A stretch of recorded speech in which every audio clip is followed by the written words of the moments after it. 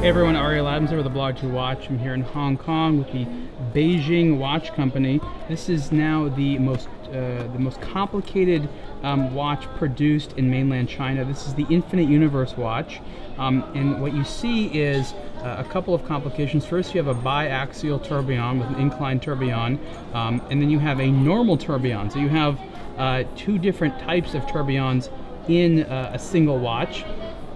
And then of course you have the time, and you have the power reserve indicator, and you have the date. And again, this is the Infinite Universe watch.